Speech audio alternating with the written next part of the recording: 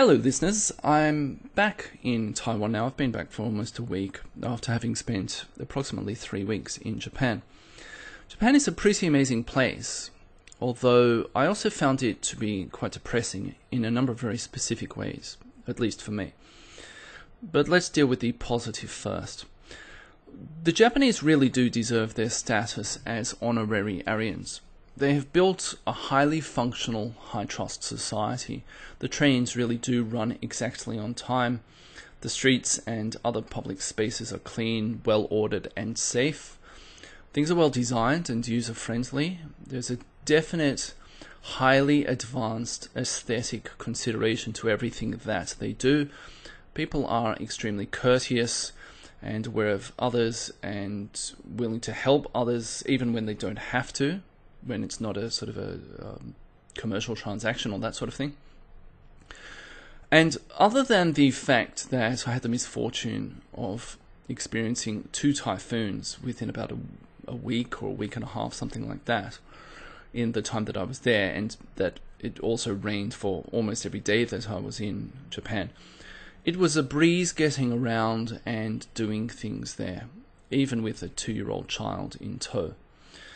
And in particular, I really have to note that a lot of Japanese people went out of the way to help me. And actually not just me. I saw them helping each other and other foreigners. But a lot of people went out of their way to help me in places like train stations when I couldn't find an elevator and I had to go upstairs with all sorts of luggage and a kid and all this sort of thing. I had men in business suits come up to me and just help me. They just volunteered for it. And people were like that generally everywhere I went. They were extremely helpful, and it was really heartwarming, shall we say, to encounter that. Because this brings me to my first depressing thought. What's wrong with Taiwan? My thoughts about the differences between Japan and other parts of Asia that I have visited, including Taiwan, where I've been living for about a decade, can best be summed up by the following thought. In Japan, I experienced almost no culture shock. Now, this may be the result of having lived in East Asia for a decade and understanding the broad cultural influences and as such where people are coming from to some degree. So things like Confucianism and Buddhism and so on. And also being able to understand some of the language, because I can read a fair number of Chinese characters, and they use Chinese characters in Japanese. Some of them are modified a little bit, but I was able to start picking up Japanese words because I already knew the meaning, and they would announce the names of places, or they'd be written in English, and so I could just go, oh, okay, that's how they said in Japanese, because I already know the meaning. So I didn't really experience any kind of severe culture shock when I was there, and I wasn't sort of like, oh wow, look at that, that's crazy, oh my god, what are they doing? It was a very sort of low key surprise when I went around in different places. But Japan was like an upgraded version of Taiwan in every regard. Probably the main area in which I did experience culture shock was with regard to traffic. I probably came off as quite paranoid when I was there, because I probably looked as though I spent the entire time furiously shaking my head around looking for the next maniac and where he was going to come from and almost run me over. And when I talk about being run over, I'm not actually exaggerating here. Those of you who have been subscribed to my channel for a fair amount of time will remember that the day before Christmas last year, I did actually get run over in Taiwan, as in somebody rode over a scooter and on top of me, and I felt the wheels on my back. And incidentally, that court case is still ongoing. It's a saga. So I don't think I was entirely paranoid to wonder if people were going to run me over. And yet, of course, in a place like Japan, that doesn't happen because people are civilized. As if to confirm this, when I returned to Taiwan, as soon as I exited the airport, I found myself waiting at a pedestrian crossing, and then the light changed, and I didn't immediately step onto the road, for I knew better, having lived here for a while, because immediately, right on cue, a taxi ran a red light and ripped through the intersection across the pedestrian crossing, and I thought, yep, I'm back in Taiwan. Now, in the approximately a week that I've been back, I have experienced dozens and dozens and dozens of crazy traffic incidents, and people generally behaving like idiots. They don't give up their seats to pregnant women on public transport. They do the "I'm asleep" or "I didn't see you," that kind of routine.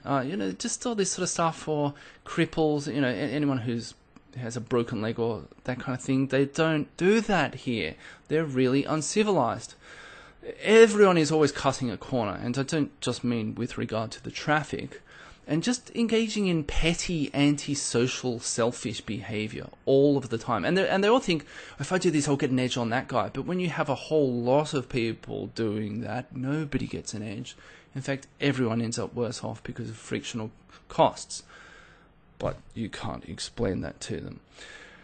There's a general level of chaos and disorder that is reminiscent of the third world, places like Vietnam or Cambodia, where I've also visited, rather than the first world, such as Japan.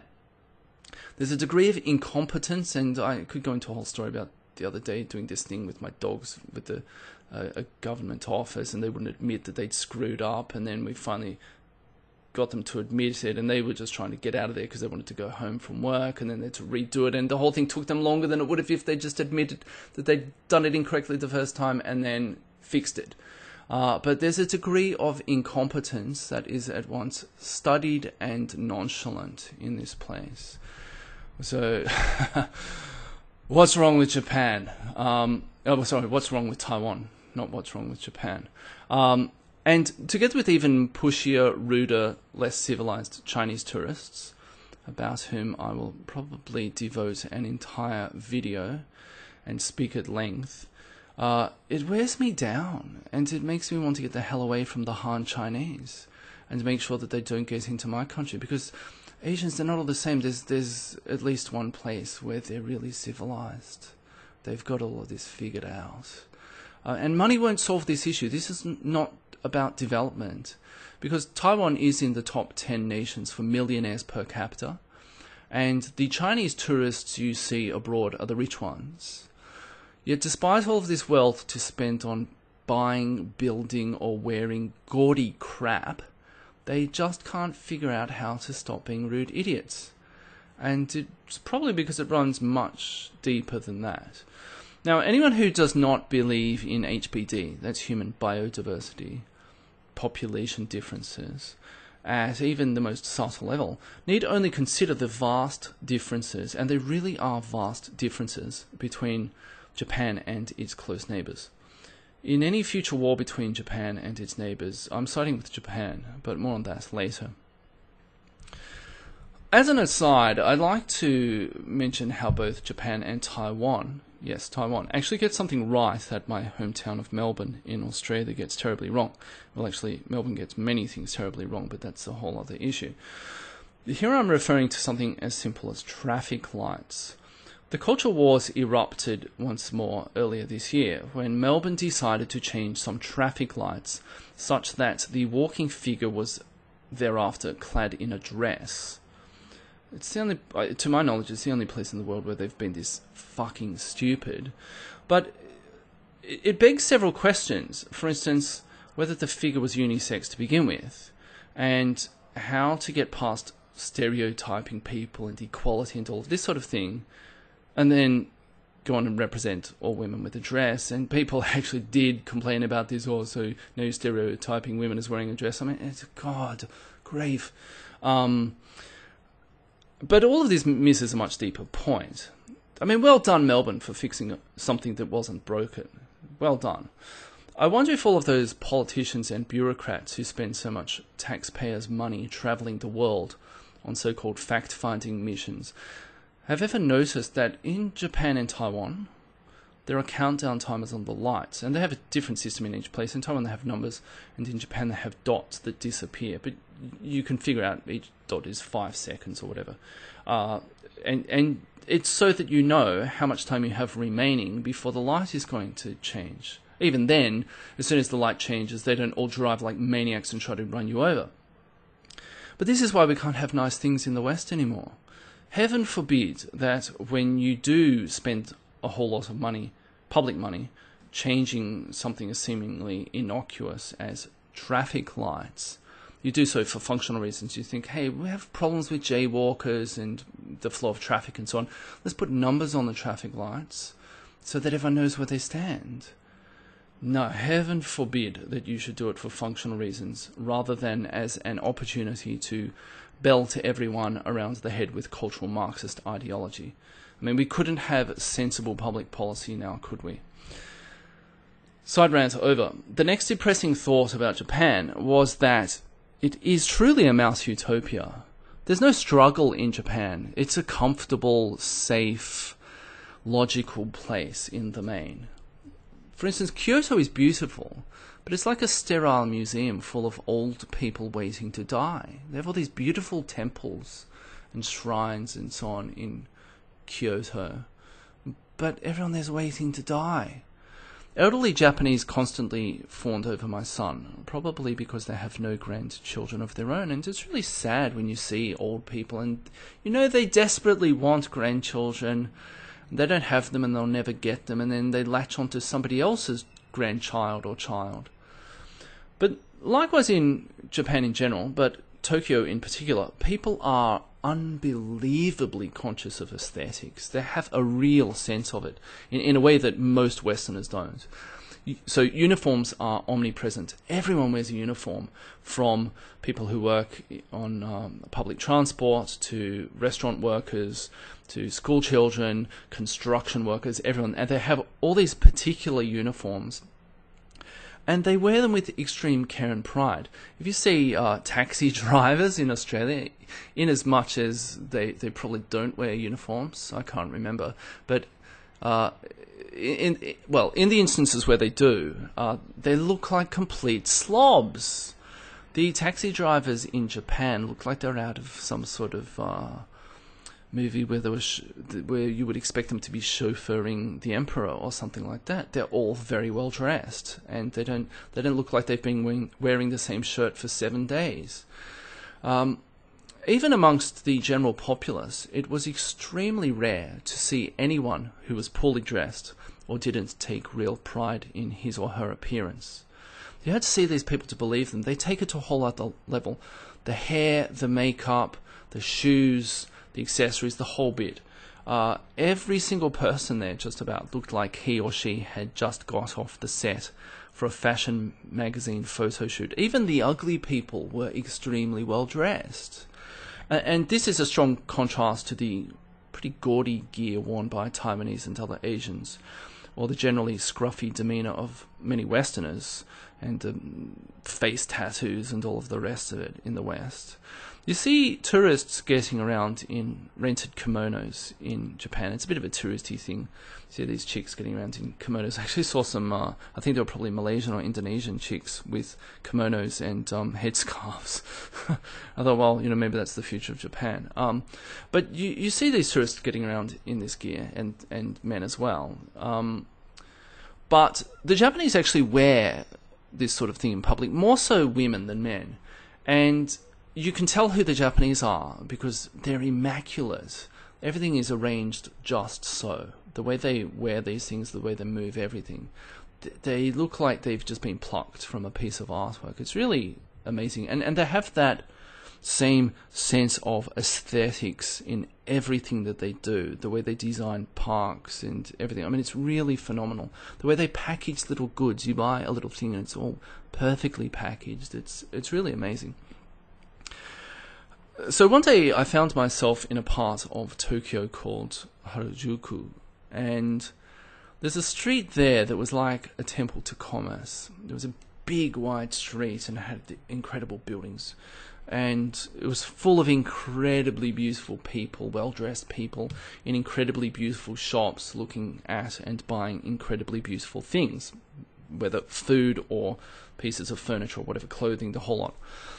But I came away from there feeling incredibly depressed. Now, that could have just been because it was raining that day, but nevertheless, and it's also not because it brought into sharp relief my own extremely poor taste in fashion, but it was because it was all pointless. Because here's the kicker: the Japanese don't have children; they have one of the lowest birth rates in the world.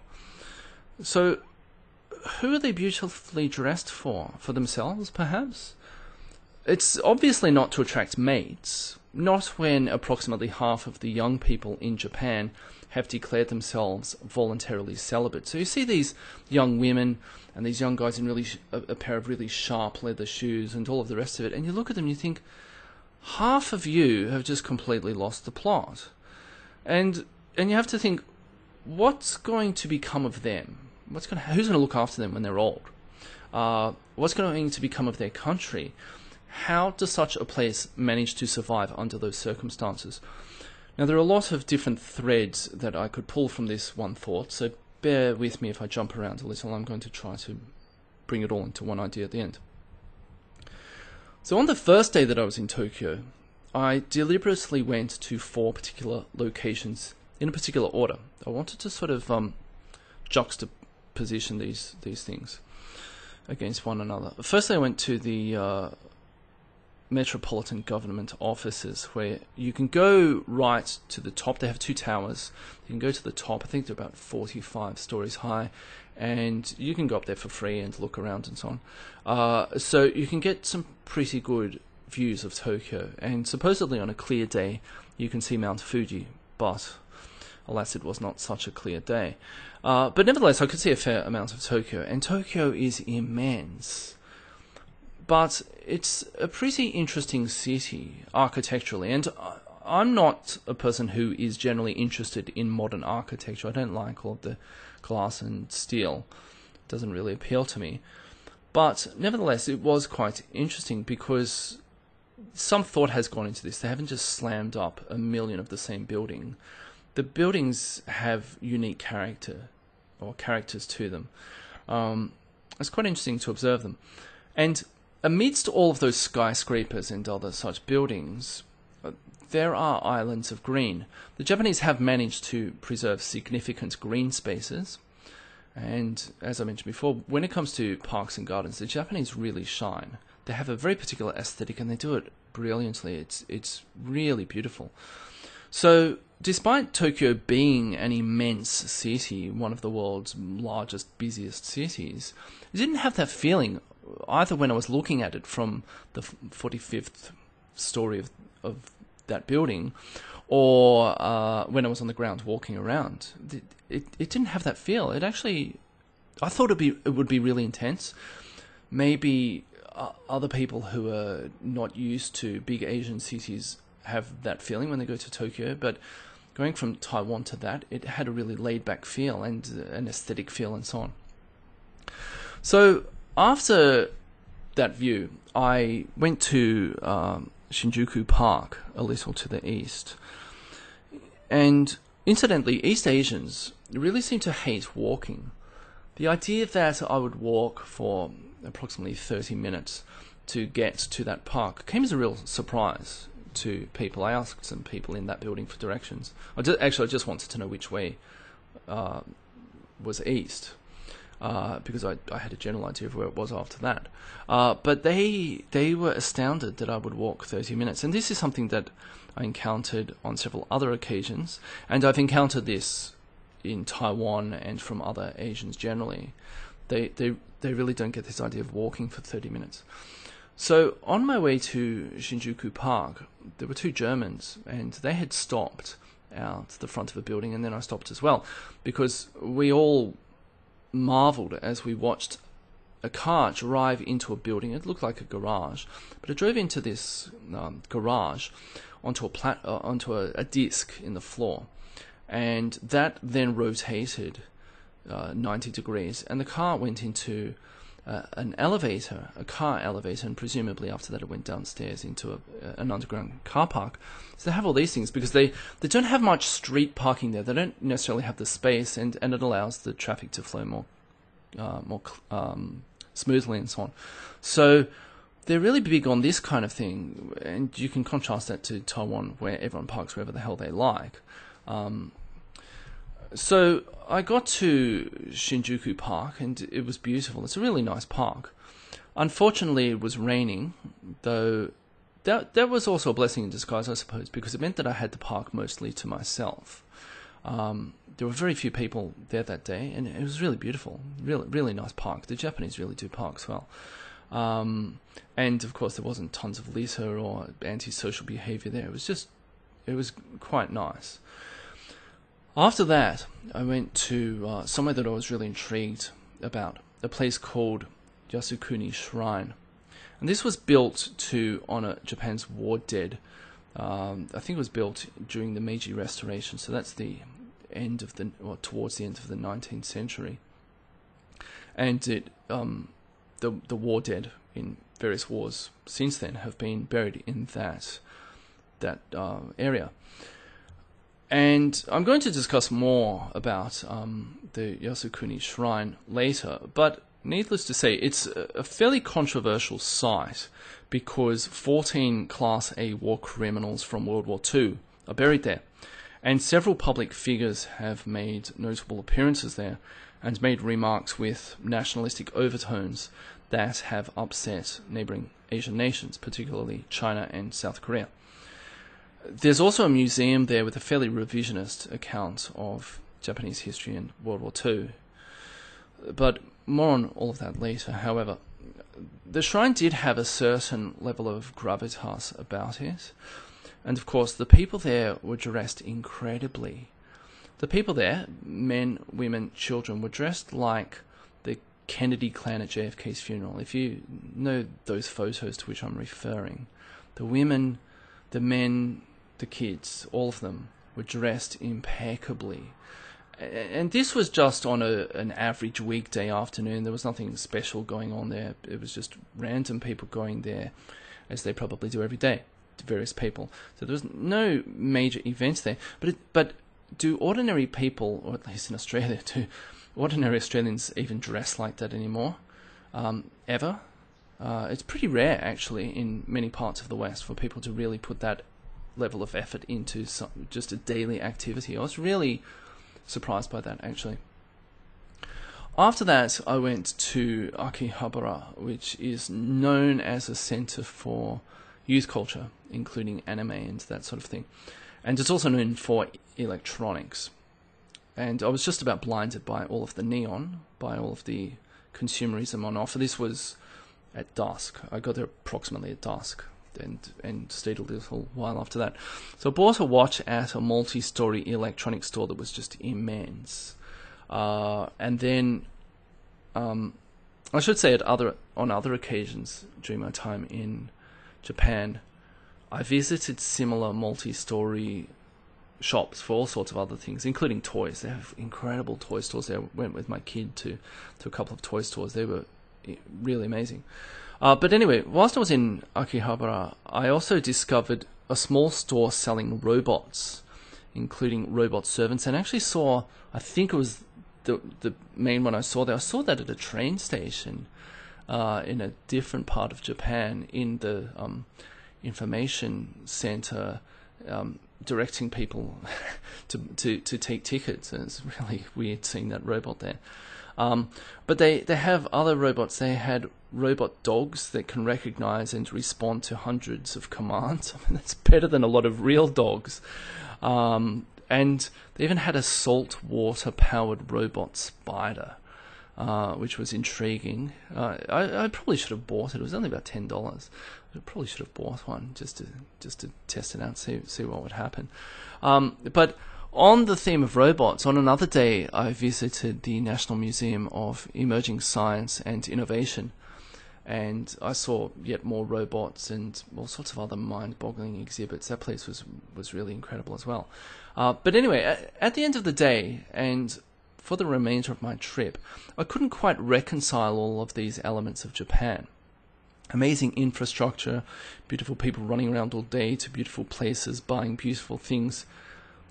Yet who will maintain these temples, these parks, and these car park elevators if no one has any children?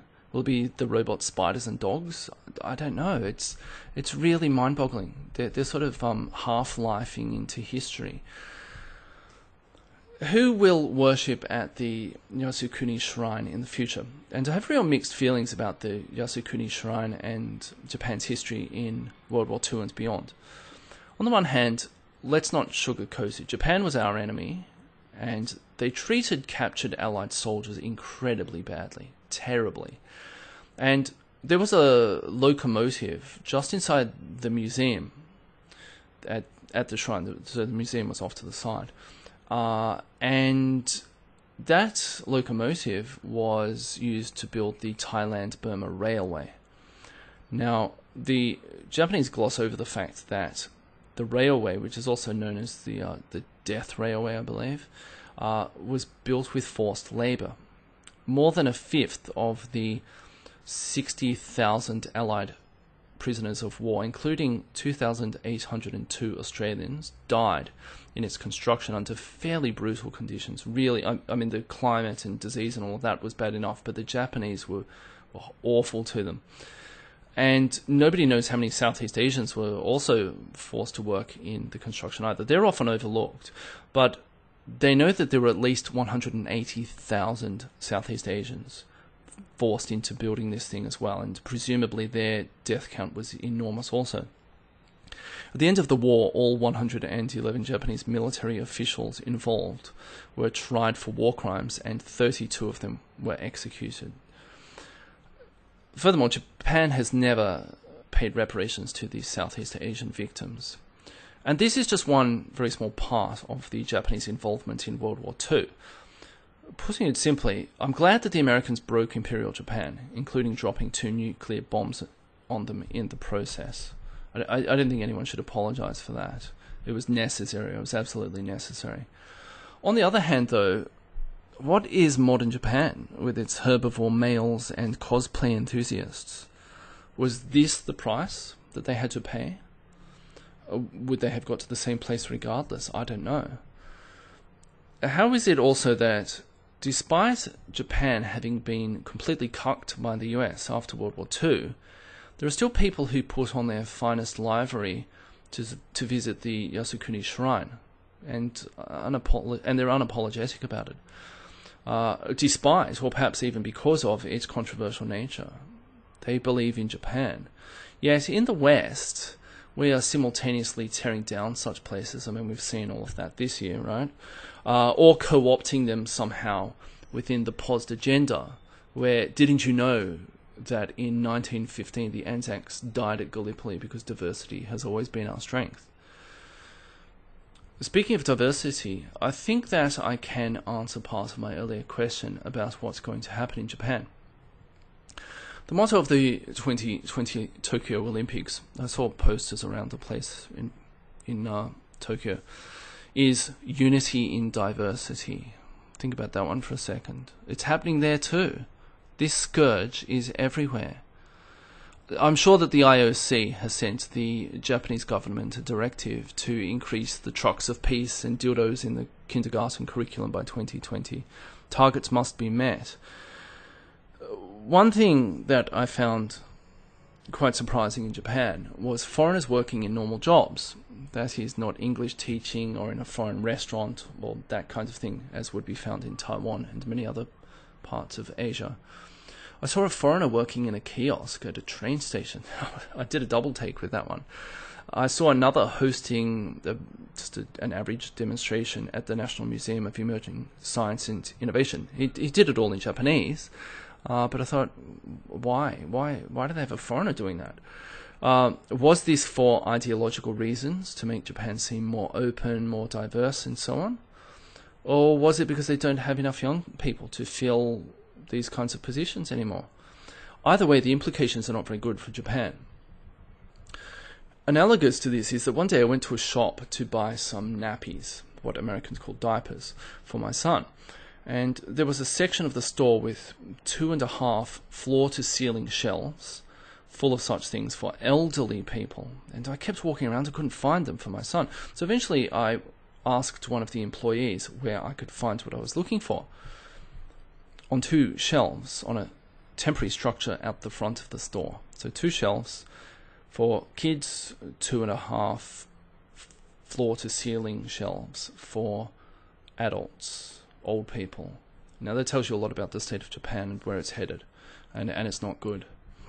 So Japan was cool, beautiful, amazing, well-ordered, civilized, intriguing, all sorts of things. It was just a really amazing place. It's like nothing I've ever experienced before, really. It was its whole... It was a thing unto itself, and yet it was also part of the civilized, developed world. It wasn't Western, it was its own thing. They really are honorary Aryans, yet Japan is dying. It's an AIDS patient just like everywhere else in the developed world. Sure, they don't have all the diversity yet, I should say yet, because that's coming, really that's coming, and it's going to be heartbreaking to see that. When you see the first truck of peace in Tokyo or Kyoto, when some loon blows up a beautiful temple in Kyoto, when they build a big mosque there or something like that. I mean, it's going to be heartbreaking, but I think all of that's coming. And it goes way deeper than the Jews or any of that other stuff. Something went horribly wrong in the 20th century, not just in the West. And maybe it was always going to go wrong, because that's comfort and modernity and development. I don't know. Yet what was the alternative? One way or another, Japan was on a collision course with the West, and in particular the US, in the middle of the 20th century. And one way or another, all of us were going to end up being somebody's comfort women in this regard. And in such a circumstance, it seems like on a long enough timeline, somebody's eventually going to give you AIDS. And that's Japan like everywhere else, and it's tragic to see it, because this is not just a Western disease. But anyway, that's one video about this topic. There are others that are sort of tangents to it, but nevertheless, those are some of my thoughts on Japan. There's probably a lot more, but it just hasn't sort of come out yet. Anyway, as always, thank you for listening, and if you have any comments, please write them beneath this video. If you liked this video, please subscribe to this channel and share this video with others. And also consider supporting this channel financially. You can do so via the information beneath this video.